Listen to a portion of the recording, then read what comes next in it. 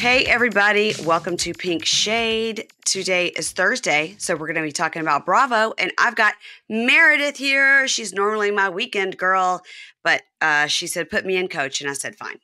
I'm ready to play. Yeah. So we're going to talk about Vanderpump Rules and The Valley. I believe Vanderpump Rules, we're on episode 11. The Valley, we're on episode 4. And I'm loving The Valley. I got to tell Oh you. my gosh. I had such low expectations for this show. But you know what? Seeing a bunch of people in their 30s and 40s struggling to pay a mortgage, just relationships crumbling because of young children. God, relatable television. It is. It totally is. It's great. Yeah. I love it. And I don't care if people are like, we don't want to see the kids on TV and stuff. I'm like, I do. I know that I get that that's hard, but also like this is a decision their parents made. And I have to say, while they're focused on the children, it's definitely not the drumbeat of the show. Yeah, right, totally. Thank God. Yeah. It's just more like, who are the bad parents here? Yeah. And how did they find someone worse than Jax and convinced him to go on TV? Because narcissists are never wrong, you know? So, all right, why don't we, I was just going to tell you what was happening at my house while I was running a few minutes late. So did you guys have, because it's not been that many years since you yourself were in high school. For me, it's been 100. But Mary Payne. What did you guys have when you were in high school? Senior assassins? Did you do this? No, but I know the concept. Okay, so I didn't even know the concept. So last year we were at our neighbor friends, my friend Mary, her daughter's grad party, and it was all about like the guy's coming that's going to assassinate her, and we got to hide. And I was like, this sounds dark. What are we doing? But what it is you sign up, you pay $20, it goes into the pool, and then that, goes towards senior activities or whatever, if you want to be a senior assassin. So you have to shoot somebody with a water gun. They tell you your person, but if you shoot and get somebody else out or somebody else gets you out and then you take on their person, it's like a whole thing. And then it resets at the beginning of the week. So even if you got your person out, they'll just give you another person. It's just sort of like, I don't really quite know how it works. However, so John has not gotten out and he has not gotten his person out. But they all have to have their location on their phones. So they know where that person is at all times. Is Sheena in charge of this? Great. It's like on Snapchat, they have to have their Snap map. But the gist of it is you're not supposed to know who has you. But of course, everybody squeals, right? So John knows who has him. And that dude has been hanging out 3 doors down at his buddy's grandma's house. So every time John does anything, he is like special ops, terrified to leave the house, right? So today they don't have school because it's the end of Ramadan or something. I don't know. But they don't have school today. It's a religious holiday. And when I tell you I had to take the dogs out before I came up here to record, and he parked in the front, which he normally parks in the back. And as I pull up there and I'm like, what are you doing? He goes, I'm trying to bait this guy out. I'm trying to get him to come and get me because he has like double water guns in his pockets ready to go.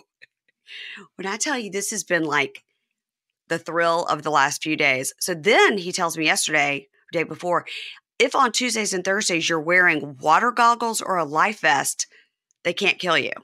Oh, okay. That's why children are walking around in my area with floaties on their arms. Like I think floaties. Okay, yes. Now I've been wondering what that was. I said, is this a fashion statement? Yeah. That also would make sense. No, it is part of it. You can't get out if you're wearing any kind of like water protection. Okay. So he's got these Amazon $10 goggles that I got him that are all like mirrored like RoboCop. Yep. And last night he was like posting all over his Snapchat and stuff. Who's going to get me with these on? Like, come get. I was like, don't taunt people. But the funniest story of all the stories, okay, so his 2 buddies, Tommy and Avery, are like his 2 besties.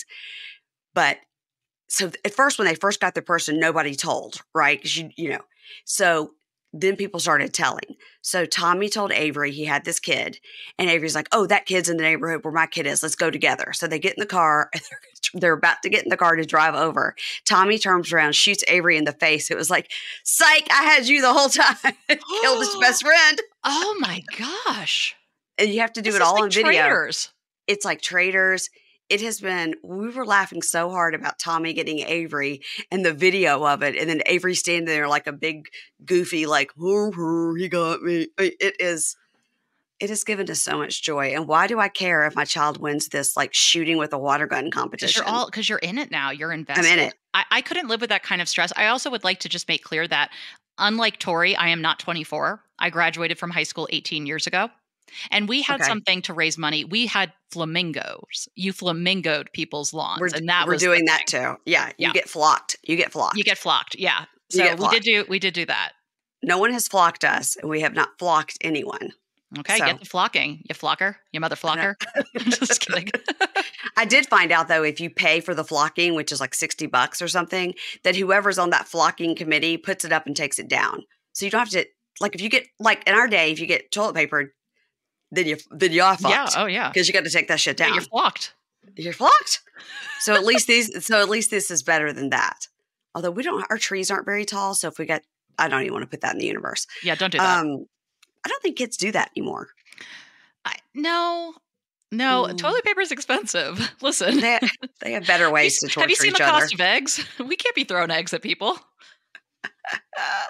Oh my gosh. Well, anyway, that is why I was running late. I told you I'd tell you on the podcast. That is totally exciting. fair. I honestly needed a couple of minutes anyway to like shove a protein bar down my gullet, so it worked out well. Yeah, guys, Meredith is going to be on TMZ TV. Yeah, I know what's whatever up with that is. I don't know. what That's that exciting. is. Yeah, it's a TMZ live show. I had to watch so many clips just to be like, what am I doing? Right. So yeah, it should be online at some point. I talk about Isla Fisher not wearing her rings around London, basically. Okay. All right. Okay. I make it cute, okay? I make it cute. There are tennis jokes, like I make it fun. They weren't Deuce and Love. Were you doing those kind of jokes? Oh no, I'm not that good. I'm not that good. Okay. I talked about how they were volleying between like where to like, raise their family because that's been a big thing. And then I said, Okay. Isla not wearing her rings, that is game, set, match for this relationship. Wow. Mm-hmm. Wow. I looked that one up. Oh, yeah. Who compares their relationship to a tennis match? You guys are on opposing sides versus each other. This is dark. It's dark. It's dark. The whole thing is dark. Mm-hmm. And I think all that stuff that's going to come out about him is going to be, we're going to find out is the reason. She was like, I think I'll go ahead and just cut bait right now. Yeah. Yeah. Yeah. That's a fishing reference for those of you who don't follow fishing. Fisher. Oh, nice. For those who don't follow fishing, as if bait is cut bait. You cut your bait. It's cut bait. Yes, you get it? Cut your line. I know. All right. Even I get that. All right. We digress. So let us talk about, we're going to talk about Vanderpump Rules first. And I told Meredith that we do this a little bit different than we do on the weekend. Because on the weekend over on Hey Bunky, which is Pink Shade Prime, Meredith is covering with me Seeking Sister Wife and The Tell All. And we really break it down by minutia. But on Bravo Talk, we just sort of overall do it. Because soon we will add in New Jersey. And we kind of just have to do our bullet points. Keep it moving. Yeah, keep it moving. So I've got a lot of thoughts on Vanderpump. So you tell me what happened, and then I'm going to tell you. I'm going to tell you I'm still Team Ariana, and I'm against anybody who's not. Yeah, I think I have like just a couple of main scenes and points and people to talk about. But I think first, like we have to wrap up at Venice Beach because we're finishing up this fight that they're having where everyone, first of all, why didn't Vanderpump Rules in editing put at the bottom of the screen that this is like 2 to 3 months after the reunion? I agree. No one does it. And it's so telling how superficial these people are, where they're like, but you're getting all these brand deals. And it's like, yeah, she's still miserable because her entire life was destroyed. She was with this man for 10 years and people seem to not get that, but they're like, you have a Charmin commercial or whatever. It's like, no, that doesn't make up for the emotional upheaval of my life. And so Ariana is reading them for filth on the beach and Brock chimes in. I'm like, Brock, we don't need to hear from you, sir. Okay. We don't need to hear from you. Andy's been saying, Brock is so great. He's the voice of reason. I'm like, no. Yeah. Disagree. Yeah. Hard disagree. And Brock's like, I think he's been castrated. And everyone's like, no, No. Ariana's like, no, he's not. And Brock says, you're going tit for tat. And Ariana goes, I'm allowed to do that. And I'm also not. And this is like part of kind of the problem of this season is obviously they all need to film together at some point. They're all on the Right. show. And Right. I've seen things floated that perhaps Ariana should have taken off a season or something. But then it's like, why does Ariana have to lose out on money because Tom's around? But she makes Right. a really good point that Tom is spending a lot of time talking about what a horrible partner she is. And she is over here like, you cheated on me. I didn't do anything to deserve this. You did this to me. And the cast is just acting like the reunion didn't happen. It's 3 months ago, guys. It's not 1 year. And Like, if that's it what was 1 year, you'd be yeah. like, okay, it Yeah. has been a year. All these things have happened. She does have this new boyfriend and bought a new house and da all that. But we don't know any. I mean, we know she's got that boyfriend, but we don't know we don't know the Chicago stuff yet. None of this has happened yet. So it is very hard. And I do wish they would continue to remind us that it had only been 3 months. Because it feels like the audience is kind of being gaslit. Because I am very tired of this too, because we have known for such a long time. But you have to remember when this is airing. And to watch Lala try to bridge the gap between all of this, it's like you were screaming on stage at Tom Sandoval just a couple of months ago. James and Lala were so aggressively going at him, which I'm Yeah. not saying right or wrong. And then she's, with Sheena and being like, she should move out of that house. Like, I don't feel any sympathy. And Sheena's like, yeah, I totally agree. And it's like, what are you talking about? That's Yeah. half her house. Like, she just Yeah. cried to you in a bar by the beach about how emotionally hard this has been for her and how the house wasn't just a house. It was this dream. It was this idea of a future. And it symbolizes so much more. And Sheena and Lala take that conversation and go gossip in the sperm bank.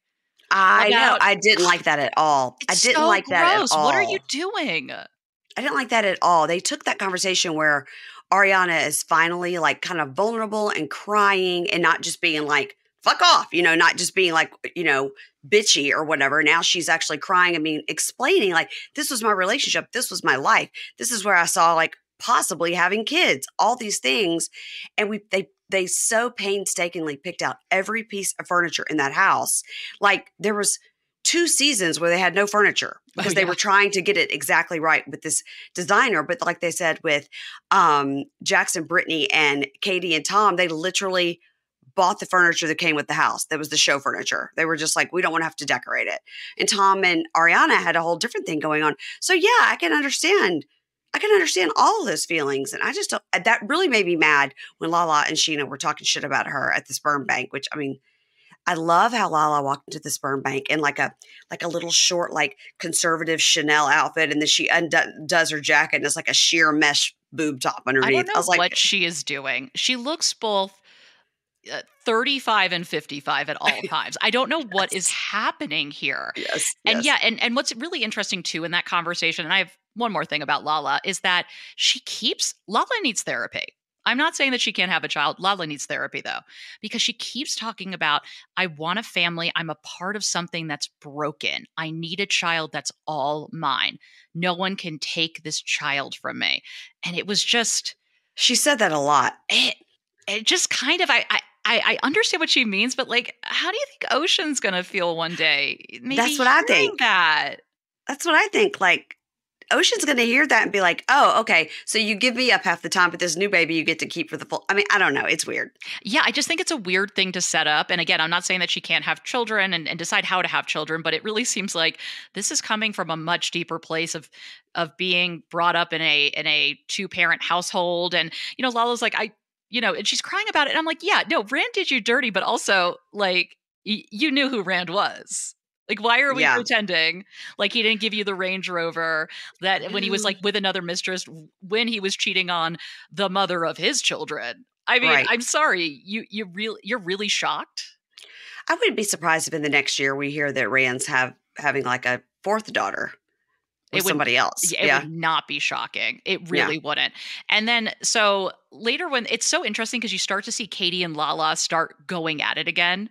That's something that starts bubbling up. Like these tentative relationships that they formed around Ariana are starting to disintegrate a bit.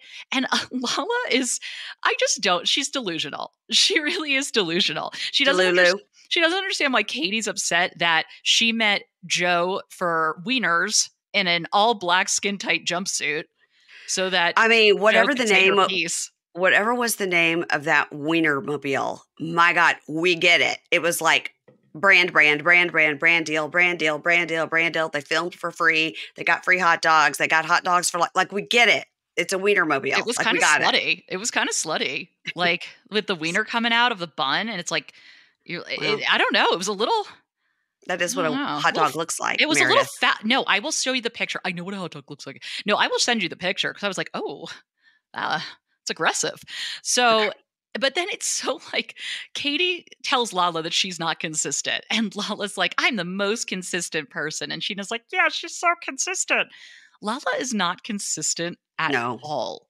no. At all. She was telling Sheena earlier in the season to get over what happened at the upfronts.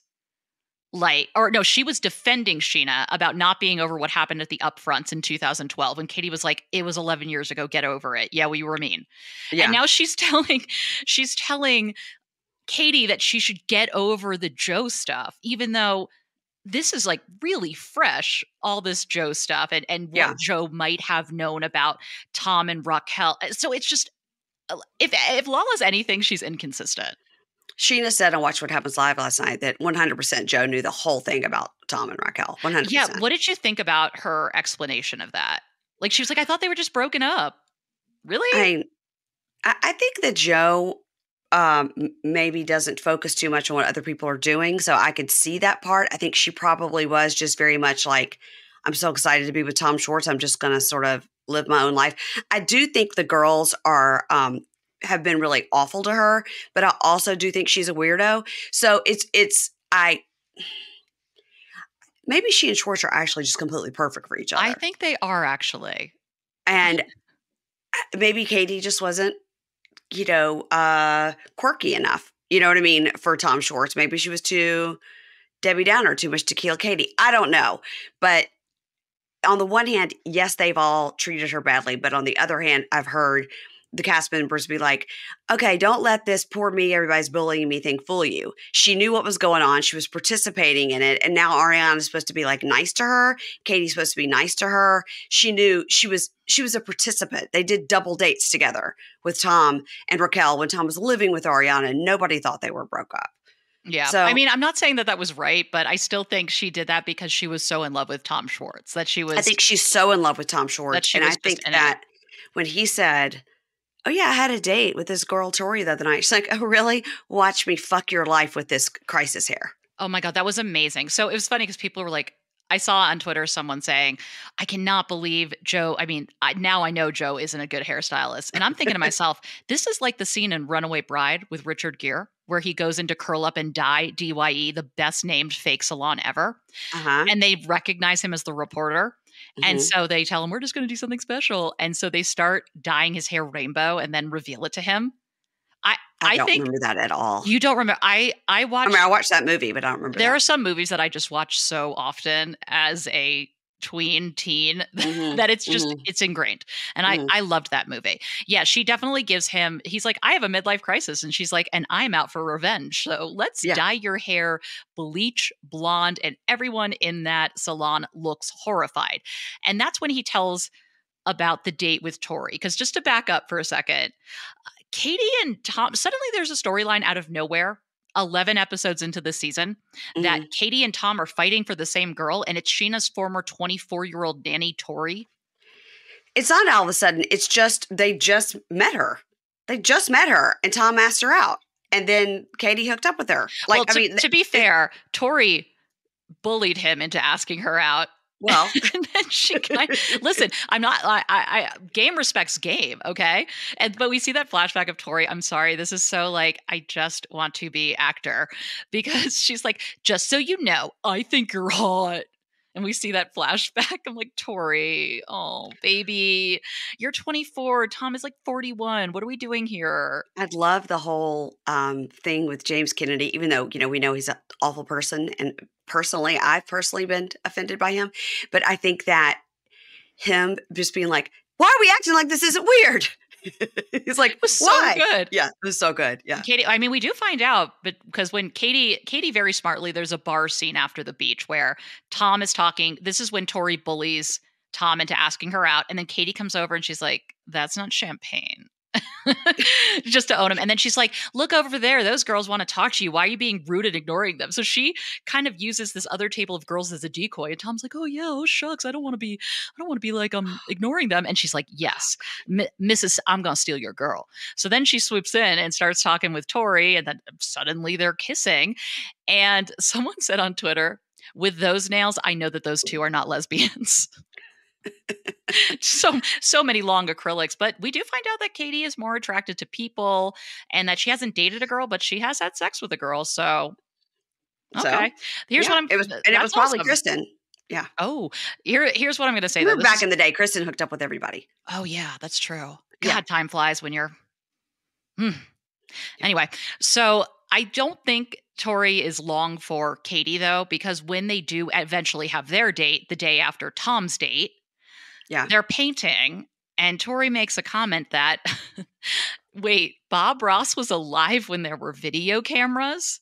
And you can just see Katie's face. And listen, we know that Katie will dump a guy over thinking penne is a sauce. You think she's not going to end it with this girl for not knowing Bob Ross, who famously made shows with a camera about painting? That's how we know to make fun of Bob Ross, because of the happy little trees. You can see Katie's lady boner just absolutely disappears. Yeah. I mean, I think it's funny. It's a funny storyline to be like, no matter at every turn, Tom Schwartz will be by Katie his whole life, and her by him as well.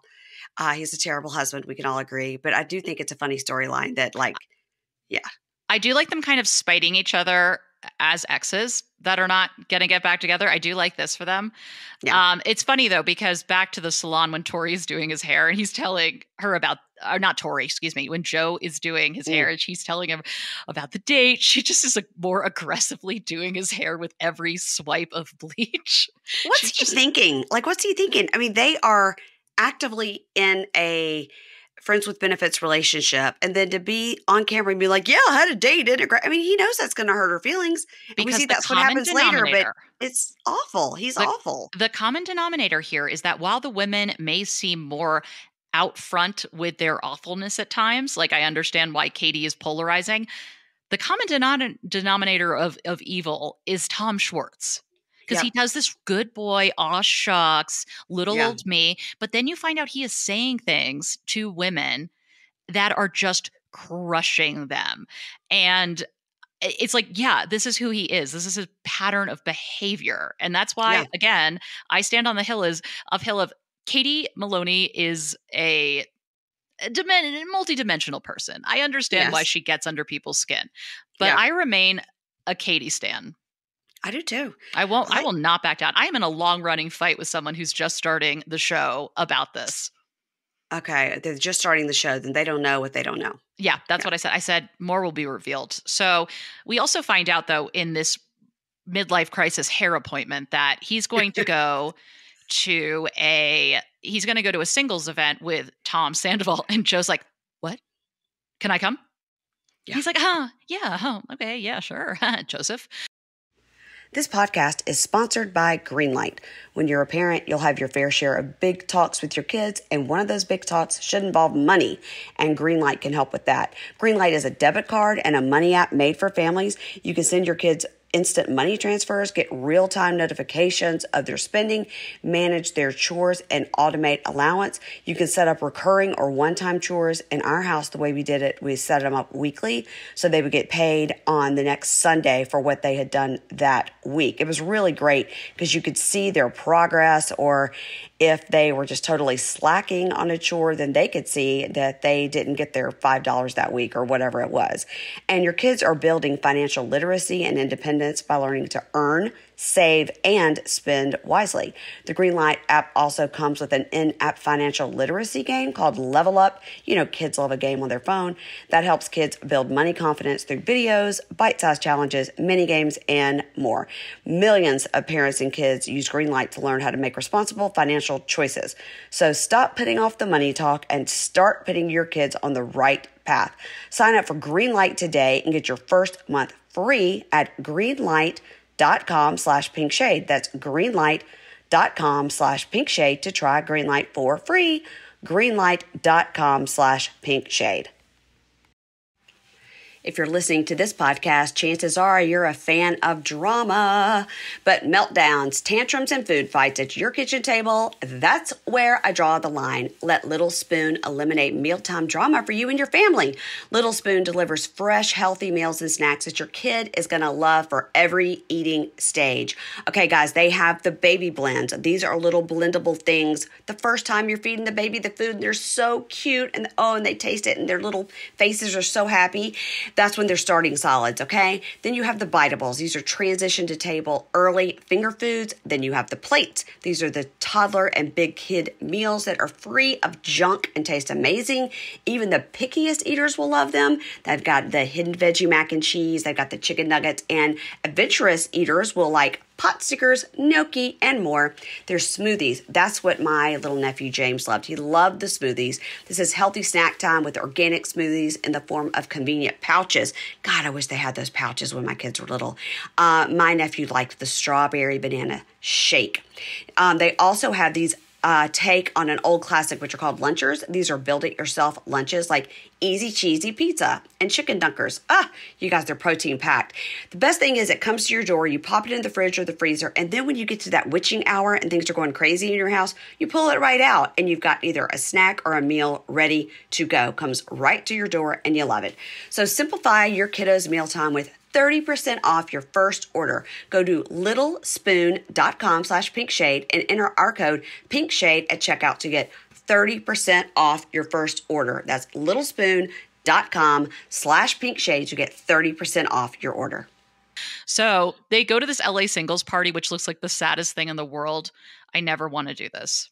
Yeah, I couldn't tell. I was like, is it going to be speed dating or is it just going to be single and mingle? And then's what's going to happen. It's going to be the same thing as going to a bar where everybody's just going to talk to the hot girls. And then I'm going to be in the corner with this sounds very personal to me, doesn't it? Sounds yeah, real it sure sad. does. Yeah. Okay. Never mind. Yeah. So it's basically red light, green light because you get a little wristband. If it's green, go. If it's yellow, it's maybe. I don't know what yellow was.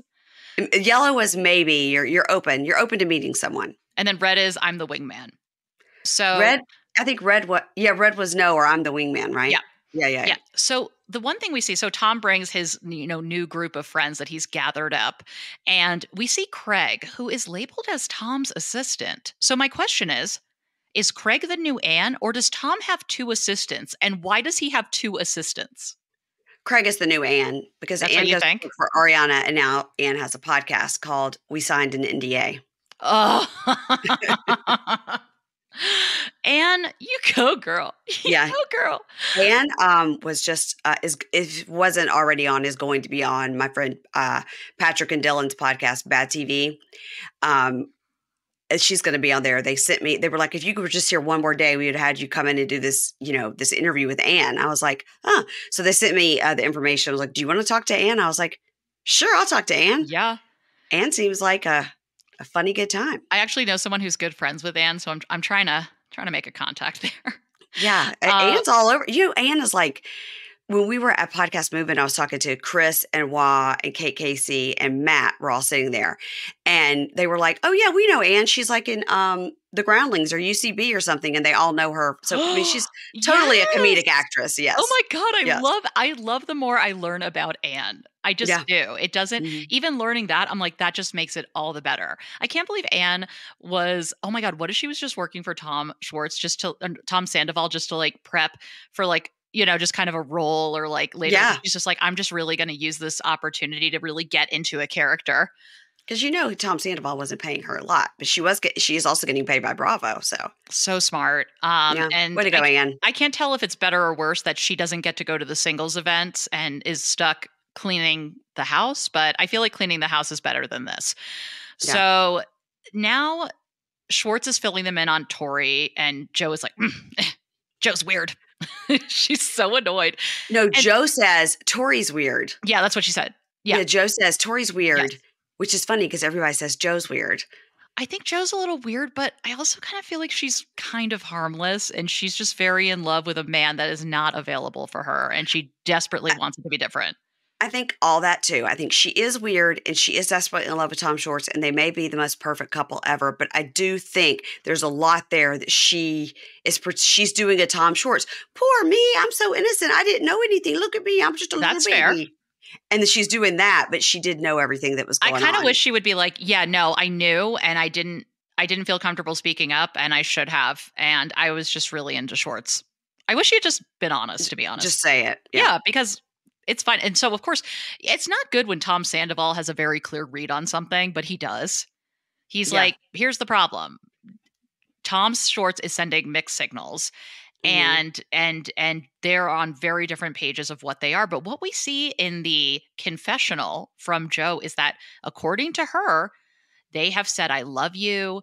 They have sex. They are very emotionally entangled with each other. And you can see some of it when they're out together. So he's not sending mixed signals. He's leading her full on. If this is true, he is leading her full ass on. I think that's what he's doing. He doesn't know how to make a decision. He doesn't know how to say no. He doesn't like confrontation. So he just does the easy thing, which, by the way, every guy from age 18 to 35 has done this, but he's too old now.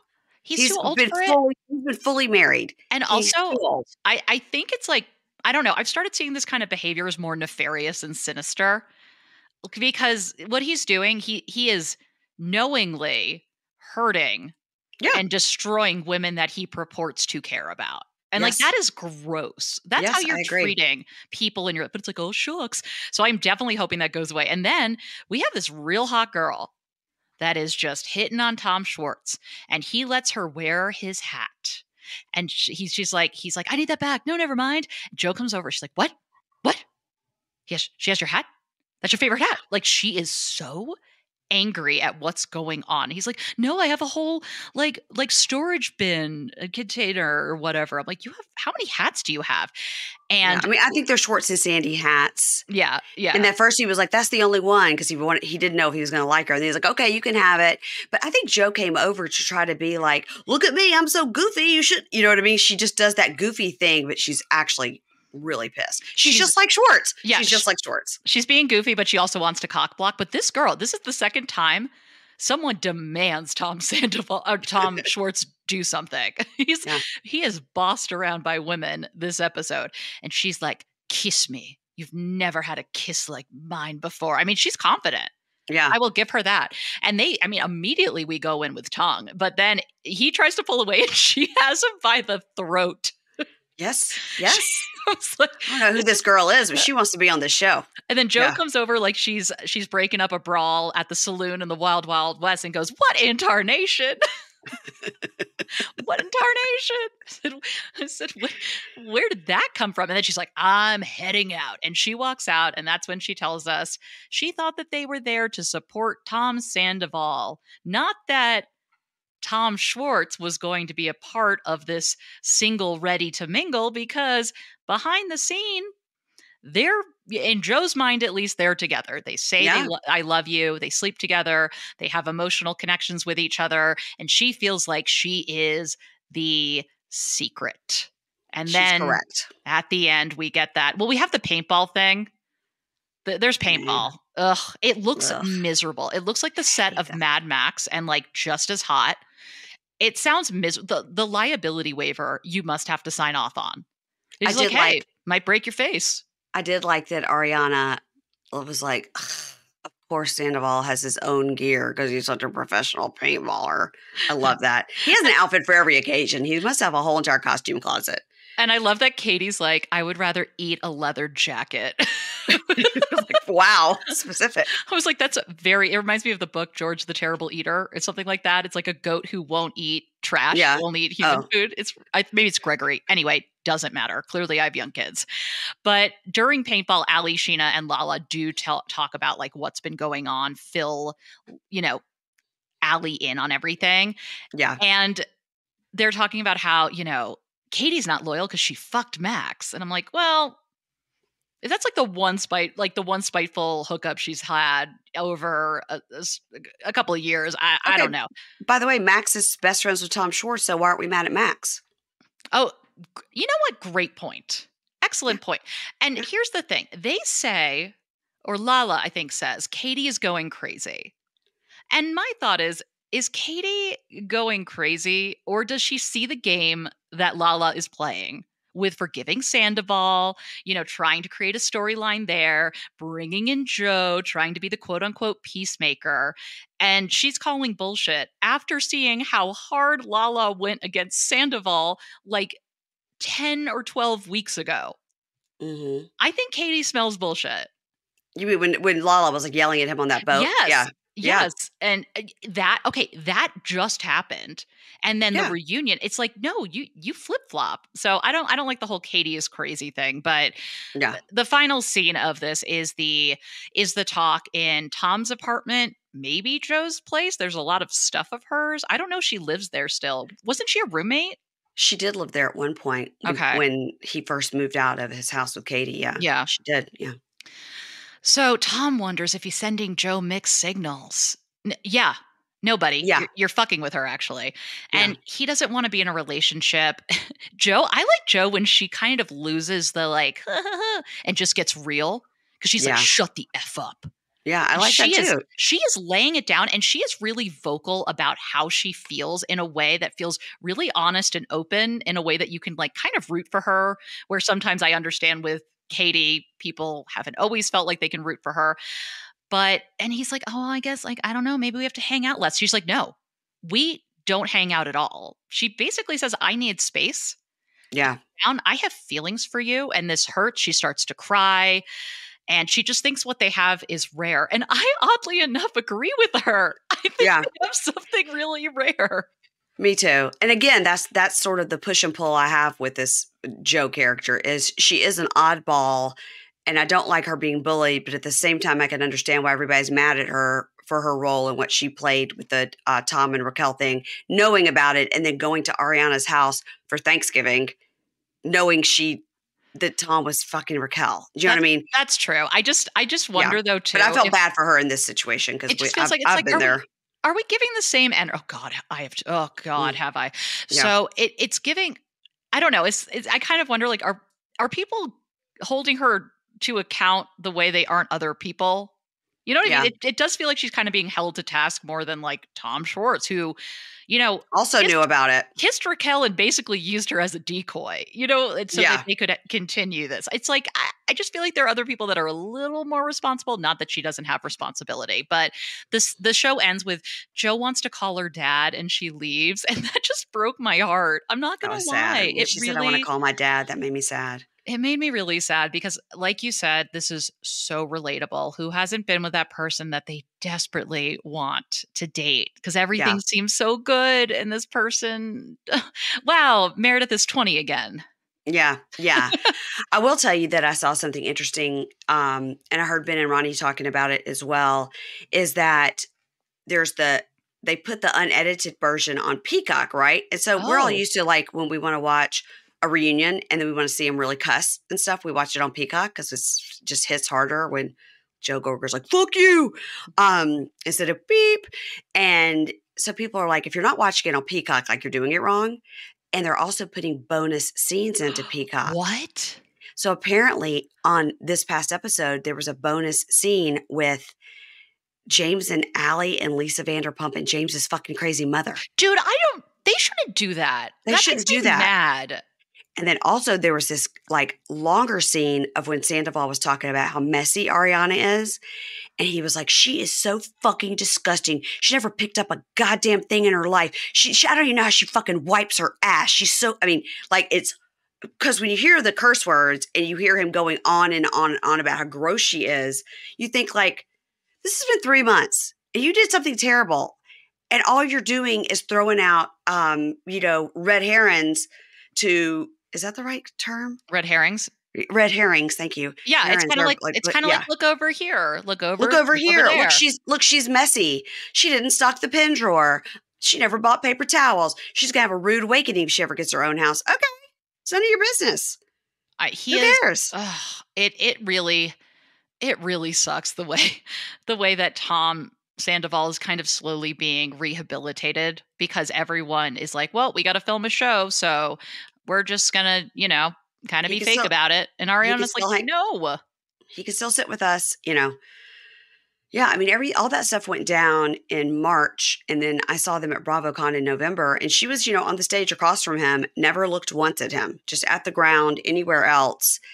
And on that stage at BravoCon, on their panel was Ariana, Lala, James, Allie. On the other side was Lisa Vanderpump, not needed. We don't need you, Lisa Vanderpump. And then it was Sandoval, Schwartz, Sheena, and Brock.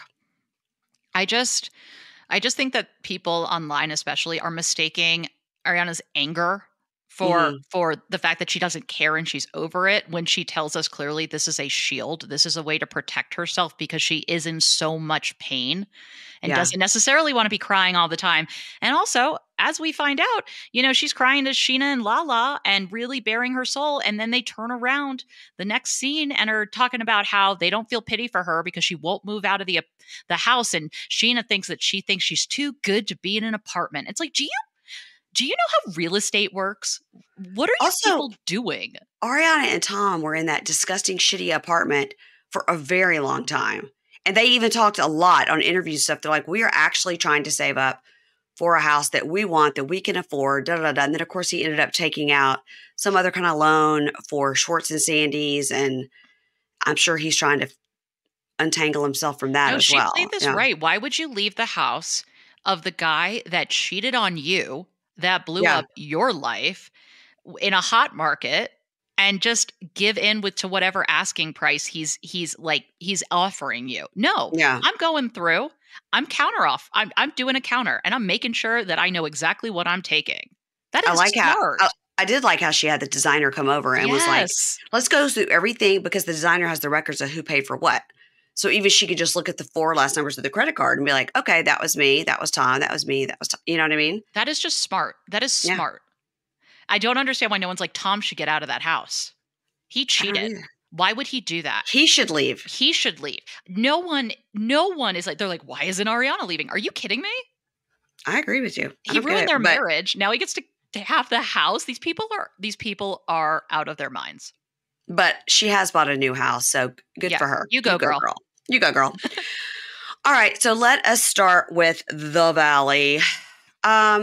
Season 1, episode 4, Capri. Chaos. Capri. I've never heard Capri. I've only heard it when Dorit was doing the Capri room at Buca di Beppo. Baby, I've got to do the Capri room with like lemons at Buca di Beppo. It'll be like transported back. So I got to put my glasses on so I can see. So we opened with the fighting at the dinner, at the Capri dinner. And we're fighting with this, like, who called Michelle a racist situation. So Kristen tells Michelle, like, you know that I love you. And you know I don't think that about you. And I've always protected you. Which Kristen's no dum-dum. This comes up again because the question is now, what are you, huh? Oh, yeah. Yeah. Listen. Yeah. Kristen is a seasoned vet. You have to be careful with her. Yeah. I wouldn't tell her shit. Nope. Just in case she's on a reality show 10 years from now. So then we get the whole racist things, goes round and round. We remember, then they're bringing up Kristen with the Faith Stowers thing. And Jax tells us about Janet. He goes, watch out for Janice, because she stirs shit up and she sits back and watches. He's like, Janet's a lot like me. She's a silent killer. I would die if Jax thought some quality of mine was something that we shared. That would scare me. I also don't know if I buy this argument yet, though. I do think Janet is a silent killer. I do. You gave a thumbs up on the screen. I did. My thumb is just like this, and yeah, okay. But I think that's right. I think Janet behind the scenes is messy. I don't know. The jury is still out for me. To use some lawyer speak. Because anytime her husband just says a sentence that's normal, people are like, oh my God, the semantics of a lawyer. He's so smart. It's like he's literally just make like a reasonable statement. By the way, Matt used to work with him at the law firm. Yes. Really? Matt knows him. Like, it was like, yeah, he used to be a lawyer when Matt worked at the law firm. Oh, I'm texting him right after this. Isn't that crazy? So Kristen is like, look, here's the thing. I just repeated what Zach told me. And so they're all like, ah, rah, rah, rah. So outside, Kristen sits down with Zach after they're done eating and cries and was like, this is ridiculous. Like, you totally threw me under the bus. And Zach says, I'm taking responsibility for what I said. And Kristen is taking no responsibility for what she did. And Zach goes, the whole thing is Janet is the instigator of it all. Janet is the one who had a conversation with Michelle and got this vibe that Michelle was a Republican, and then somebody made a leap from that to racist. So Janet is the instigator of it all, but they can't say anything to her because she's pregnant. But they also leave out the fact that, like, again, I know that I think, this is my theory, Kristen got stuff and jumbled it all up and true. And yeah. I do think there's some truth in Zach being like, I didn't say that. And Janet saying, that is not what I said. I could see that there being some truth, the telephone game. But a lot of this came out because of it seemed like, Michelle thought that the don't say gay protects children. So it's actually a different argument. It's not even like a racist argument, which is kind of what gets me. It's like, no, it's really a homophobic argument. It's really, I think what Janet said is probably true, that, you get online and you can go down these algorithms, and a lot of times organizations use like certain words and stuff to make you feel like, oh no, this is about kids. And of course everyone wants to protect kids, not really understanding it. Yeah. But I just want to point out really quickly that being half Mexican and Persian does not mean that you cannot be a racist. Like, people can have internalized racism. I just don't know why they didn't focus on what Janet said was said. You know what I mean? Yeah. It got totally jumbled because Janet and Michelle had a conversation. Janet then says to Jasmine. And Zach, and then that tells Zach, and then Zach tells Kristen that Michelle's a racist. Anyway. Which is so weird because it seems like now that we know that Jasmine is in a relationship with a woman, Zach is obviously gay. It's like, okay, it kind of makes sense that she would talk to them and just say, hey, this is kind of concerning because this is harmful to you, Yes. And somehow this becomes like Michelle's a racist and a Republican. The horror of a Republican. It's funny that it always ends with, and a Republican. I mean, guys, by the way, you could certainly be a Republican and not be a homophobic racist. Okay. I'm not saying it's a requirement of the job. It's just funny that is like the ending thing that is so dark. It's not the racist. Yeah. It's funny. It's like they live in DC or something and people care, So they are going easy on Janet because she's pregnant. So at Jax and Brittany's house, so they're waiting on a speech therapist to arrive, Miss Dory. They say that Cruz hit all his milestones as he's supposed to, but he regressed with his talking. So that's why they're doing this speech therapy with Miss Dory. Now, I told you this earlier. My son at age 2.5 or 3 started speech therapy, was in it until 5th grade because he had such clogged ears that we didn't know. But when we started this process of getting it checked, they said, he understands you and he's talking back to you in the way that he hears you, which is like underwater. He said, it's as if you went to China and were trying to learn Chinese underwater. So you can't learn a language if you can't hear it clearly. So he is talking the words back to you, but this just sounds, he always to me sounded garbled, like thick in his tongue. And they said he's just mimicking back what he hears, which was super interesting. So it took him, years, the speech therapy to get over it. And then he really was in speech therapy probably 2 years longer than he should have been. He just liked it so much. He loved speech therapy. He loved to get out of class and go to speech therapy and stuff. Oh, yeah. And then I told you once he got a palate expander when he was getting ready for braces, his whole speech changed. Oh, interesting. Just had more room. Oh, and balloons just showed up. Balloons for John's speech. I don't know why. You guys cues are so good. As someone who has a child that's my youngest is only like maybe a year older. Actually, no, based on when everything's filmed, he's maybe only a couple months older than Cruz. Yeah. And it's really hard. Like, there are going to be challenges with children, but it is really hard, especially with your first, especially when they're young and you're like, but everyone's doing these things and my Yeah. kid isn't. And it's Right. so hard. And we had a speech issue. It was more to do with COVID and not being around people. And also the fact that Mm, his sisters would narrate life for him. And we finally right. realized we can't narrate like he's the dog.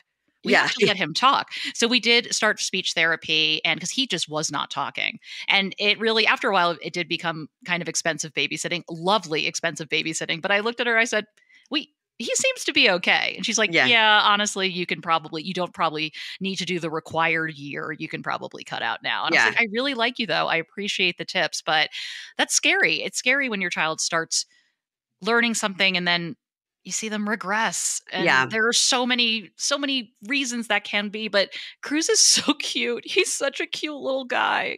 He is so cute. I He love is so him. cute. I hope he's doing better, and I hope speech therapy has helped. And that can cause Yeah. strain on a marriage, though, if And we're see, talking about Jax and Brittany. because Brittany was on Watch What Happens Live last week. And so he could have asked her about this, right? But it was this week. Okay. So then we find out since Jax and Brittany had Cruz, they only have sex like 2 times a year. And they both say they need to work on their relationship. And she's basically said, to him, like, my mom's in town for a whole month and when are you going to take me on a date? You said we're going on a date by ourselves. He's like, that's right. Because if we're going to have more kids, like, we got to get this on track. She's like, I know, Jax.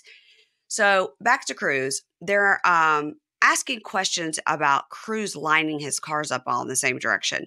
And it's interesting. I think that now I feel like they're reading too many things. You know what I mean? They're overeducating themselves. So now they think everything is a sign of something. My son did this. My son lined up cars and had a race that would be like, it would take like 2 weeks for the cars to finish the race. So they were just all over the house and he would Mhm. have to step around the race, Relatable. go around the race. And then he would do things like, what car do you think is going to win? I'm like, it's really not fair since it's, who's going to win already. He's like, well, we don't know what's going to happen. You got to tell me who you think. I'm like, I'm going to pick this red car. He'd be like, bad choice. I will say with marriages, though, my kind of ground rule I've decided is that until your child is 5, unless your partner has done something real bad, unforgivable. You know what I mean? I'm not Yeah. talking about that. But listen, you're sleep deprived. Your kid can't do anything for themselves. Once they are potty trained, Yeah.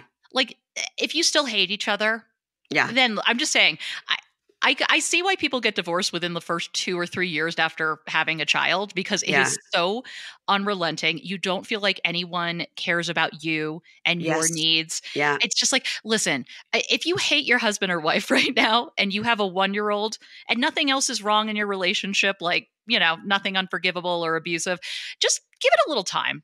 Give it a Yeah. little 'Cause time. that resentment will build up if you feel like you're doing more You're not sleeping well. And once the child starts doing things for themselves a little more, they're a little more self sufficient. We're sleeping through the night. Things might look a little different. You might hate your spouse less. You might love your spouse, in fact, Yeah. once you get over that You hump. might. It is hard, though, those first couple of years with Very, a baby. It's so hard. very, very. So, I feel for Jax and Brittany is what I say here. I feel for them because, of Yep. course, they, Jax may be a narcissist, bad person, and all these things, she may be a little insufferable, but they want what's best for their kid. Yes. And, they want him to succeed. And as parents, we can all feel that. And we can all feel that, like, sitting around, like, watching him with the speech therapist, like, should we shit here? Should we not? All that. Like, I got it. I got Oh, it. yeah. Oh, yeah. So now we see Jesse and Michelle, 2 people who've never hated anybody more than these 2 people hate each other. Wow. They hate each other. Hate each other. So they're sitting by the pool, and Michelle's like, yeah, Kristen sent me this text that says, I want to assure you that your secrets are safe with me, and I don't retaliate. So I wish you the best. And he goes, so what's the secret? And she goes, I have no idea what she's talking about. I was like, Oh, she yeah, knows. yeah, you she do. knows, and she is scared. I mean, why did you bring it up to your husband? Just like poke the bear? I don't know. Maybe it has to do with him, and that's her way of saying, oh, I know. oh, Yeah. You know what it is. You know, be careful. And she says, I don't have any idea what Kristen's talking about, but my life is bigger than this. I have a kid. I have a job. And then Jesse says, like, he got real turned on by how she got mad and flipped a chair. Of which course was, he does. yeah, He of must course. love Teresa. He must like watch that scene from season 1 as foreplay.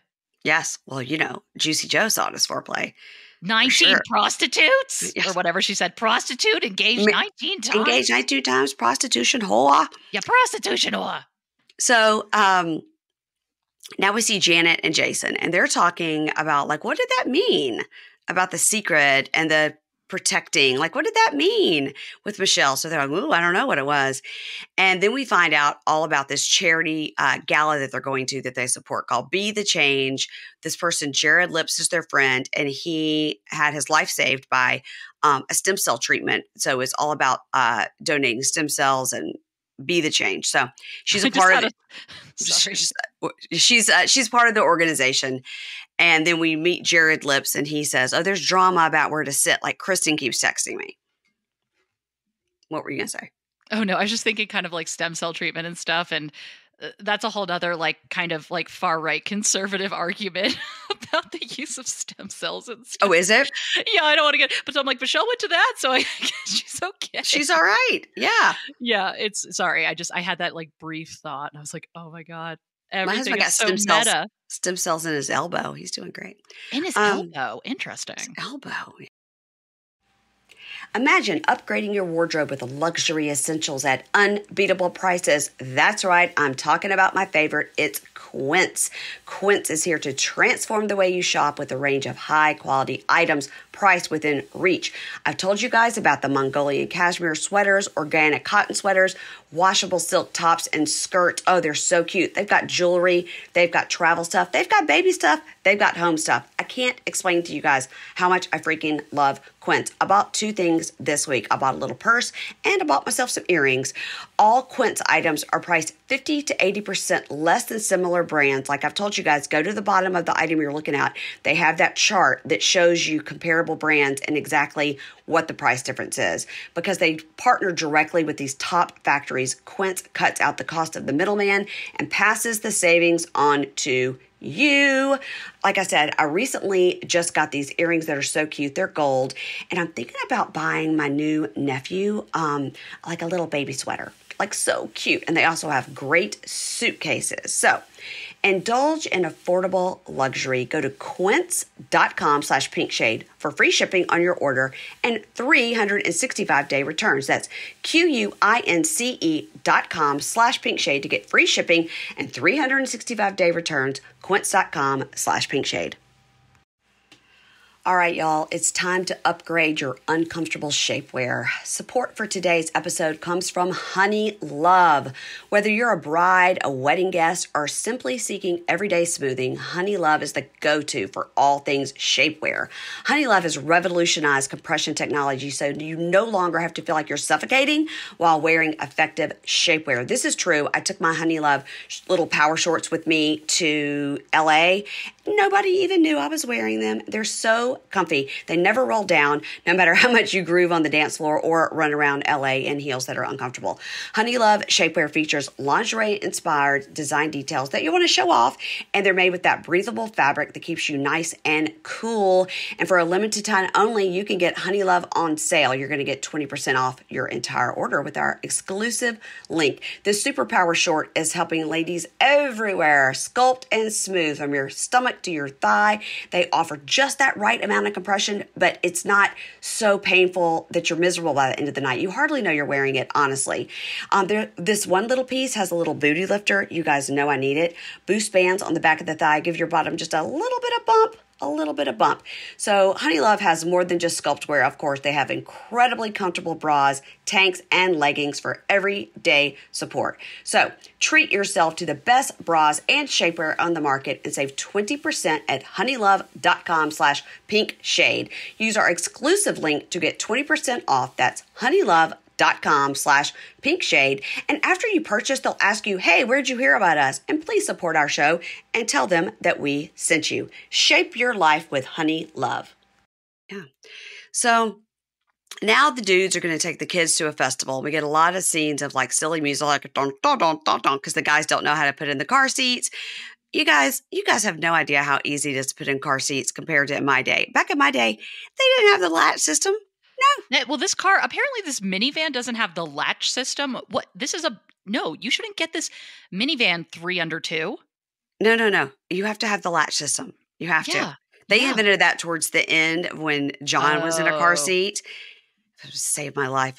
Because we were Oh, just we like, got no. that. Yeah, we're just like, no, the car seat cannot come out of the car. If you're taking my child somewhere, you must go in that car because we're not taking That's that how car I seat feel out. too. That's how I feel too. We also had the Diono Radian, which is like the real heavy one, but it's like a slim Yes. profile. Everyone loves it. It's just that thing is so damn heavy. I was like, this is staying in my car. It's not moving. The one that we had was the Britax. Oh, It yep. was That's a good one too. so freaking heavy that it was like, Oh, I remember we like asked for that for like a Christmas present because it was like $600 and we didn't have it. We were like, we need help pay. That's what we want for Christmas from my parents. yep. Just give us some money towards this car seat that our kids need. Then we had to have 2 of them. I was like, oh my God, Oh, we're going to go bankrupt God. with this shit. It's so expensive. So the dudes are taking the kids to a festival. They don't know how to get the car seats in, all that. So it's Danny, the only nice person on this show. And and his wife, Nia, and then Jesse and Jax. So Danny is literally trying to tell them how to be decent husbands. He's Jax, trying. He's trying to help them out. Jax is saying the romantic spark isn't there anymore, and that's not fair because Brittany deserves to have a guy be romantic. But guess who could change that? You could. I know. He kind of acts like he has no role to play Yeah. in the demise of their marriage. And it's Yeah. like, buddy, Yeah. it's Yeah. you. It's you. And he knows it's him, and it was always going to be him. He is so slimy. It was never going to go any other way. Never. So it was written in the stars. So Danny is like, so do you guys know about the love languages? And they're like, no. And he goes, well, see, it's like you could be doing things and you think this is the way you should, but they're not hearing it because that's not, he's trying to explain it to them. They're like, huh, and they're like, yeah, because I'm just telling you, when you get married, you have kids, things change. And Jax goes, I don't want it to change. Like I used to have sex 3 times a day. And now it's like, do we have sex this month? Like, I don't want it to change. You probably also could change that. Yeah, it's amazing. Also, you know that Danny definitely read all the Into Me See books. Remember we talked about that? No, I don't know what that is. Remember Sandoval went to that cold plunge with Billy Lee called Intimacy? Yes. And we talked about intimacy, and you're like, I didn't know that. There's like all these books about it. You know, Danny has read all those self-help books. He is married to a former Miss USA. Miss He America. is. He is. He lucked out because he's a little fella. He's got this gorgeous. You can tell though he is just so charming and so easy to talk to. Like we'll talk about it later with Kristen, but he's just really easy to talk to. I love him. I love him. We love you, Danny. So he's not listening. So Kristen and Luke go out to dinner, and Luke says everything he has worked for is in Colorado, and they're true and good people there. LA is 90% douchebags. Kristen says a good thing about Luke, he's 32 and his libido, they can just go all night. And then she says, I'm not worried about the time and the money it takes to raise a kid. Like it'll probably just all work out. Yeah. Now tell me what you found out about Luke. Okay, so I made the unfortunate decision to deep dive into Luke, especially finding out his age. I said, oh, I didn't realize he's a younger man. Mm-hmm. I decided I needed to know everything. And unfortunately, this man has too much out there. You need to, you're going to be on reality TV. You button that up. I don't need to know about your 2007 cruise with all of your siblings. That was just okay. Okay. Well, that's interesting because he has been on Kristen's podcast for ever since Scandival. Kristen started this podcast and he's on it constantly. I don't listen to that. Oh, okay. Well, I did during Scandival. I'll listen to everything. So my understanding is I understand where the land is, which makes sense. It would be more in the mountains because where are you going to get that much acreage? But he was probably more in the Colorado Springs area in terms of his home, which is like an hour and a half ish from Denver. Don't quote me on that. But that's where the Air Force, when I talked to her, Academy is. Yeah. When I talked to her, she told me it was like central Colorado. Okay, yeah, which makes sense with the county that I think it's in. But no, he's originally from, I think it's Indiana. His dad is a doctor. But here's the thing: his Facebook, I don't understand the attraction to this man. I really don't. He has his likes are everything you think they're going to be. It's axe throwing, wilderness stuff, very independent Spirit American. The under books. My favorite thing is under books. His favorite book is just a page called "I Hate Books," Oh, and okay. it's like I am learning everything I need to know. But I think he graduated high school in like 2009 or 2010, and that is just too soon. Wow. Yeah, Wow. Well, I yeah, mean, no, she's 40 and he's 32. So yeah. I mean, it's a difference, but it's not like He went to huge. Ball State. He was selling land in Indianapolis because he set up a different page for that in 2021. So I don't know if he was going back and forth, if he was there for COVID and then was like, I'm going to go back to Colorado. But Yeah, could be. he just became so much less appealing the more I saw of him on social media and realized how young he was in, say, 2012 when Kristen is screaming at people on Vanderpump Rules. Right. Well, well, listen, there's a lid for every pot, and maybe they're a perfect match, like Schwartz and Joe. I will bite my tongue. Okay. So for some reason, Brittany and Danny are going to set up a romantic evening for Kristen and Luke because she's ovulating. And Brittany says the word, "It's so romantic. Did Jackson do anything romantic for me? I mean, this is so romantic. Danny, this is romance. I need romance. This is romantic." Like, we got it. Oh my God. She has really become a caricature of herself. You couldn't Yes. parody Britney because Yes. she is the parody of Britney. And then the poor thing with the facial surgery or whatever, not healing in time. So she's also perpetually frowning. And just talking like this without her bottom lip doesn't move Oh at my all. God. And I can't even everything, do it. the boobs that Jax forced her to get I look know. so It's painful. painful. I hate all of this for her. I do too. I do too. Remember when she was just a young thing that came Just from so Hooters? cute. Yeah, Yeah. just from Hooters, came out with JAX. Yeah. Brittany. Just met him at a pool party in Vegas. Like, that's not the start of your love story, I mean, by she the way. should have known better, and in some ways, her covering for Jax is just as bad. You know what I mean? She But does know better. She's been with this man for a yeah, long time. yeah, She does know she's better. made her bed, but I still Yes. feel very, very bad just watching it. Like she's excited that they have rose petals and some of those electric dollar store candles. Very excited about that. Like, this is romance. Now, why did they get the massage table out? I was like, is somebody getting a massage? Why, are they just boning? Like, what's What going was on? it? Was the dog's name Jill? Oh, yeah. The one dog's name is Jill. I don't know why Yeah. that made me laugh, but a Yeah. German Shepherd named Jill just really made me laugh. And Well, Jill's all in the way I'd as they're love to know trying to do this.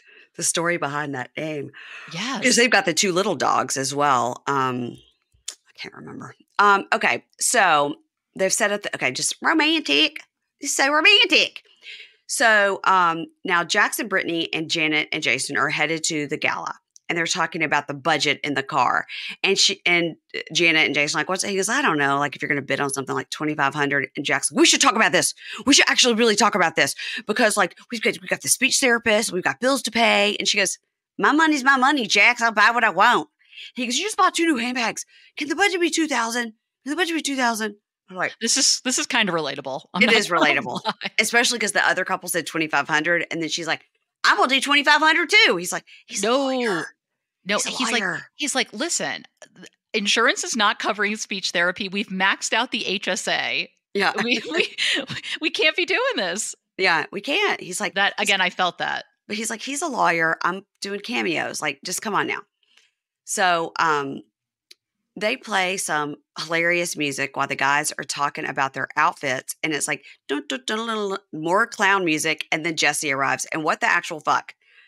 He was like, "No, this is a real dinner jacket." I was like, "What?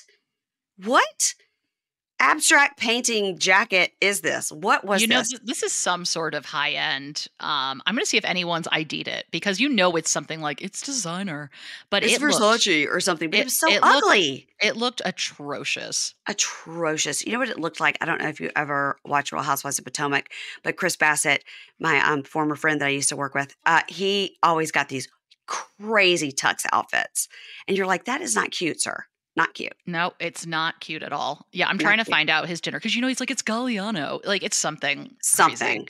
The two of them, especially at the end when they're walking around, you're like, these are beautiful people. It's too bad they're not going to be able to make it work because they are both gorge. Mhm. So even though they started him off episode 1 showing that he's just a functioning alcoholic. They showed that episode 1. Yeah, I don't even know if he's functioning. Well, I was being generous. So, Luke doesn't come because Jill is super sick. It's diarrhea. We've got a lot to talk about. Jill? Did you just say Jill? Oh, no, Jill the dog. No, Jill the dog is sick. You're right. Jill the dog is sick. Did she get chicken skewers? I think she probably ate those rose petals, probably. They put rose petals everywhere. Probably. Or she ate one of those plastic candles and got a piece lodged. All that shit is dangerous for dogs. If you have chewing dogs. Now, people have commented on the fact that Kristen wears Birkenstocks wherever she goes. She is wearing Birkenstocks with her evening gown, and she's just got the carpal tunnel wrist brace. I mean, she is such a middle-aged lady. She's very Colorado. Wearing Birkenstocks everywhere is pretty Colorado. And that's fine because, I love my Birkenstocks. But I think that she has said somewhere that she had some sort of a foot injury. So, again, I think that between that and then Brittany's chin, I think they told them, like, we're picking up cameras next week, and nobody was ready. Because that's another reason you think Nia wanted to start filming with 3-week-old twins? No. I cannot. What she's doing is the most miserable thing because you really are about to just lose your shit on people all the time because you are so hormonal. And she has two and an 18-month-old. 3 under 2, I would be losing my mind. But actually, I'm here to tell you, because I also do not like uncomfortable footwear. I am putting my foot down, pun intended. UGG just came out this season with a platform that's super cute. It's black. It's got like a little. It's a wedge. Mm-hmm. It's got like the nice memory foam. It's easy to get on. It's a little Velcro on the back. You're stable, and they are so comfortable. And they are a wedge sandal. They are so cute. And no one needs to know you're wearing Uggs. Okay. I got you, Kristen. I got you. I love my aerosols, but she is at a black tie event. She really doesn't give. She's at a black tie event. She could have tried to find. I got a bunion. I can't do this. I mean, even at least like a gold ballet flat or something, That's true. Even Birkenstocks and Uggs have started making like some cuter footwear. Yeah. There had to have been something else. Get some Rothy's on. I mean, there would have been some other choices. Yeah. Okay. So Jill is sick. Okay. So Zach is sitting with Michelle at that table, and he's like, if I didn't get a chance, I just want to tell you, I apologize for all the, my role and all of this. And I really am hoping that you and Jesse and Kristen can talk later. And then we find out that the romantic evening worked because Kristen and Luke did bang, and she laid around for a long time. And was it Nia that was like, you don't put your legs up? Why don't you put them up? I thought you put them up. That's what I thought too. I thought you were supposed to tilt your pelvis so that your pelvis up. They know where to go into your brain. Yeah, right up to your brain. Yeah. I didn't realize there was, but listen, I have not been pregnant, thankfully, for quite some time. Yeah, so not as long as me. Not as long as me. That's fair. The last time I was pregnant was, 4 years ago. Yeah. I got 18. She laid around for a long time. Jack's like, so you think you're knocked up? She goes, I don't know. Could be. So now we find out about Michelle and Jesse's terrible, sad, horrible love story where she said, I knew he wasn't the guy for me, so I canceled my date with him. But then I got horny and invited him over, and it's been the world's longest booty call. Oh my God. Do you think she looks and she's like the road less traveled? Yeah. Jack Kerouac, she's like, I could have taken a different path. I was so close, but then I got drunk with my girlfriends. I was horny, and I texted the guy that I really wasn't interested in. But here's the question. Is she indicating that they got pregnant at this booty call? That's a good question. I didn't take it as that. I took it more as like, I didn't want to go on the date, but then we slept together, and I was kind of like, okay, I'm kind of interested. And we just never stopped seeing each other, despite the fact that I didn't want to trust your gut. Yes. Well, that's what I was wondering. I was wondering if she was indicating that they got pregnant on that hookup, and then she was like, oh God, now I guess I have to date this guy. I don't think so. So Kristen says to Michelle, I want to apologize to you because I know words can hurt, and I should not have repeated, what was said. And then Jesse storms off. He gets mad because Kristen is saying that she repeated something. Jesse feels like she's not taking ownership. But she did just repeat something, and she's saying, I'm taking ownership that I repeated it, and I'm sorry. And she's like, I had to go to therapy twice this week. And so Jesse storms off inside because he's probably got the DTs. And Kristen says, I am re-apologizing to you. And I want you to know that I really mean it. And Michelle says, I believe you. I believe you need some help. And Kristen's like, I've gone to therapy for 9 years. I know I need help. And then they're talking to him. Michelle goes, I can coexist with Kristen, but I don't trust her at all. But we can coexist. And then Jesse comes out and says, I got to ask you something, Kristen. Is it worth it to do all this same shit over and over and over again? And she goes, what shit? And he goes, get involved and make comments and be in the middle. Like, I'm super stressed out about it. I have to imagine you're super stressed out about it. And I do apologize for the hurtful things I said to you and to Luke, but just don't get in the middle of things and we're going to be fine. You know? It was kind of interesting to watch because on the one hand, Kristen's like, well, this is how you do reality TV. But it's Right. also so weird to walk yourself right into, like, she set her own trap for herself for people to bring up the racism charges against her. Right. She laid the trap for herself, which is Yeah. so weird to me. But I will say, in Kristen's defense, I don't love it when people call her Crazy Kristen. It just Yeah. feels like we shouldn't be doing that anymore. And Yeah. also, it's really weird to like fight a harmful label with a harmful label. You know what I mean? Because it's not like you're prioritizing or caring about her mental health. You're actually like kind of. Because she said more than once, like, I'm not going to retaliate for my own mental health. I'm not going to say what really happened. I'm going to protect Michelle for my own mental health. Now, putting that out there, she's stirring that pot to be like, what are we protecting Michelle about? Which I guess we're gonna find out. Kristen, Yeah. Listen, Kristen is definitely doing some shiz. I'm not doubting that, but I didn't like when Janet was like, "Oh, the crazy Kristen's back," and it's like, "Oh, we're You know who was on Kristen's podcast all the time? Janet.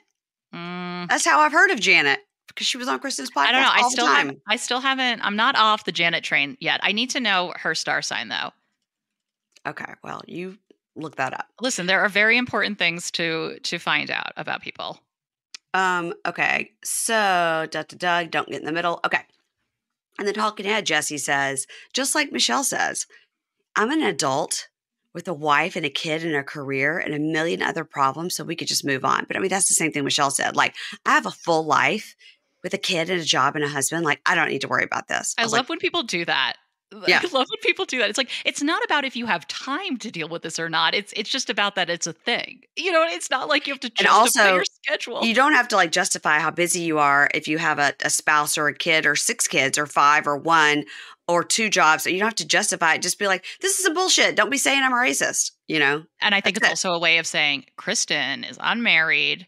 She doesn't have a kid, so she has all the time to stir the pot. And I have What's her job? I have no time to gossip. Y'all have time to. You have time to gossip. I have 3 children. I have time to gossip. Me too. Get out of here. I got senior assassin going on in my front yard. I got all the time to gossip. You got mother flocking trouble up in your house. And we bring it all around. Look, I did that an hour and 10 minutes later. Yes. Zach says, to Kristen, he goes, I think it went well. We should head home. Let me go get your car or whatever. And then Jesse and Michelle head to the bar. And this is the shot of them walking to the bar, even though he's got on that ridiculous jacket. I was like, these are beautiful people. And it's going to be too bad when they break up later in the season. Yeah, they are. And the kid is very funny. Like, she's a very, very wordy 3-year-old and very funny. When that scene last week with him saying fuck and then her going, God, Jesse, you shouldn't say that. And then later on she goes, I don't give a fuck. And the kid's like, and then he was like, oh, mommy said it. I was like, that's good. No, the kid is good because I forget what he said. He's like, oh, there was a sign that we just passed about you putting on your shoes and socks. And she's like, I didn't see a sign. I'm like, oh God, that kid has good timing. But by the way, I never tried that in the car to be like, oh, I just passed a road sign that said something. I've never thought about, I literally kind of took a mental note. I was like, that's a good trick. Damn it. Jesse, that's not bad. That's a pretty good trick. Until she can learn to read, she's going to be like, there's no signs on the road that say anything about shoes. What the hell is he talking about? That one says stop. That one says yield. That one says Santa Monica Boulevard. What? It was good. I'm not going to lie. Do you have any final thoughts? Did you find out who makes that terrible jacket? I haven't been able to ID it yet, but I'm definitely going to work on it because it's like, well, this is a proper dinner jacket. It was, whatever. Something. I feel like it's Did you feel like Google Lens it? Google Lens it. Oh, I didn't Google Lens it. How do you hold on, I got to do the Google Lens. Google Lens. You got to. What's happening next week on the Valley? What do we have coming next week? I don't know. I didn't write anything down. Okay, well, see, I was trying to vamp. I was trying to vamp a little bit. You see how I did that? I was like, let me vamp a little bit here. Let me think. I can't even remember what it did because I was taking notes on that, and then I wanted to try to just sort of quickly rewatch Vanderpump to make sure I had things down for whenever you said it. So look at me. Oh We're my killing it. God. And we still have to talk to each other later this week. Sign up for her Patreon. We have fun there. You guys, Pink Shade Prime is on Patreon and Supercast, and we will be talking this Friday, Meredith and I, about Seeking Sister Wife. It was a banner episode of Seeking Sister Wife. And Oh my God. Well, it's also really good because I've started as people in Hey Bunky on Facebook know, I've started rewatching from the beginning because I'd never seen it. And I am just now where with I almost called them Derek, but I meant Garrick and Danielle with two N's. mhm. I am with Small Wife. You know, Oh, we're with Roberta still. And yeah, it's so okay. fascinating to watch that and Mhm. kind of know like what was going on then in their headspace and then look at not Roberta now and Yeah. understand like, oh man, it just, oh, I have so many thoughts about season 3 of Seeking Sister Wife. I And can't wait then to we share. see on Seeking Sister Wife next week, it looks like he's already bringing in another girl. That was a twist. I was not And ready that's what for. he did to Roberta. You'll see this is what he does to Roberta. And Roberta gets so mad because he has a date with somebody else. He can't just court one sister at a time. He's got 2 going. And then somebody told me that it was just like well documented Danielle had a baby. I was like, what? What? Then somebody said, oh yeah, she had a baby girl in September. I was like, say, huh? Whoa. Huh? Whoa. Because, oh, yeah, they tell us that they are done in season 2 with having kids. So, No. listen, I just want to know, did God talk to him and give him a very quick timeline of how when he needs to get 5 wives? Because, you know, they're also having issues in the other family, the Davis family, about Mhm. introducing another sister wife. But at least they've been married for like a year or year and a half. This is, I mean, he's not even married to other Roberta. Other Roberta has got a K-1 visa path, a 2-year path ahead. Yeah. And I'm like, also, I hope he what? realizes once he does that K-1 visa and marries her to keep her in the country, that's it for the Brazilian women. Oh yeah, no, he can't go back. He can't go back. But you know what? Maybe that's okay because it seems like they never take the time to really learn Portuguese anyway. But what I'm saying is, if he does the K-1 visa and the woman comes, okay, now he's 1 K-1 visa down. You can only do it twice. Oh, that's okay. But I wonder with that girl that's coming over, I wonder if she has like other connections. Like I wonder if she's in the like who knows if she's in the process of just trying to get a work visa in America or so. I don't know. Like I feel like that situation might be a little different, but It could be. She's a law student, so she might, I was not ready for that plot twist though. I know. I was wait. He's so gross. Got to make more of those tacky necklaces. I can't wait to talk about that. Okay. We Sorry, digress. sorry, We sorry. digress. We have again. You have to listen to Hey Bunky. We have fun there. Yeah. That's what happens over on And 90 Day, the Single Life Tell All, part 3045. Part 4 of 5. Thank God it's almost over. And then we will be rolling into Caribbean Love. I am so excited. Caribbean Love is going to be good. Oh, it's gonna be so good. It's going to be good. And for those of you asking if I'm going to cover MILF Manor, of course I fucking am. I'm going to be covering MILF Manor on the $10 level with Deanna Chang. So that's going to be incredible. And Meredith and I will continue over on Hey Bunky. And then when Love after lockup, it'll be Love during lockup, comes back in 2 weeks. I'll be covering that with Keisha on the free feed. Oh, just like God. always. Love it. It's been a long, long drought. And everybody is wanting Keisha to come back. You guys. Well, obviously. I'm not keeping her from you. I promise. She's not locked. She's not locked in the Hey Bunky, you know, cell that I was just let out of. She's not. And now Mary Payne's going to just leave me back with little treats. She's just going to drop along the way to trick me into going back into my cell. Oh my God, you guys. And also in August is going to be Love is Blind UK. August. Oh, there's so many good things coming. Let me look and tell you what else is coming. So Keisha and I will cover that. Keisha and I will cover that. And then MILF Manor I just mentioned and Love is Blind UK. What else is coming? Something else is coming. Oh, I think I'm thinking of Jersey starting soon. Jersey's like May 5th. Ciao. I can't wait. I need to tell you what Teresa said. I know. I can't wait. That's a really good I'm marker. so excited. Oh, thank you. Well, I'm from Jersey, but not that part of Jersey. Yeah. You're from all over the place. I can't even with you. I'm here, there, and everywhere. All right. I got to go take a casserole to a tennis team dinner. So Oh my God, that's the most Southern thing I've ever heard you say. I got to go take the baked ziti to the tennis team dinner. It was for my son's tennis team, not my own. And Okay, well, I hope he doesn't get assassinated. he's panicked because it's in like a park, and he was like, what are they doing to us? They're just putting us out there like targets in a park? I would have to up my anxiety medication, like double it, if I was a part of this. It's way too stressful. I can't live my life like this. And it's not a goggle day, so he can't just walk around in his goggles or he would. Oh, no. And he's been taunting people. Oh, yeah. So, like, I really think he's asking for it. I'm sorry. I He's think going to he's have to gonna- climb a tree and hide. Well, the whole thing is he's always looking around him because he's got his guns. Because if he gets that guy out, then he's good for another week. I'm going to tell you the amount of discussion we've had about this. I can't even tell you. All right, I'll keep you guys updated. If you want to know if he gets out, if you want to know if he gets out, listen to I would like to know. I would like the first text when it happened so I can send my condolences and maybe a casserole. I would appreciate that. Don't do baked ziti because that's what I just made. Okay. All right, everybody, make sure you follow Meredith at Meredith Constant on TikTok and Instagram. And that's where you can find out about her journalism on the TMZ TV that'll be coming up. My hard-hitting journalism. That's right. Talking about Isla Fisher. Yeah. Yeah, sure. Why not? Isla Fisher. Yeah. Yeah, it is. Sasha Baron Cohen. I wrote it phonetically just in case because I didn't want to say Isla or something. And Ela, or I didn't want to embarrass myself on TMZ. Yeah. You guys, she's that funny redheaded girl that was in Wedding Crashers. Yes. And follow Meredith there for all her content. She also does a lot of royal stuff, so that's interesting. And please, as always, begging you to follow me over on Instagram at Pink Shade Pod, and we'll see you next week. Bye.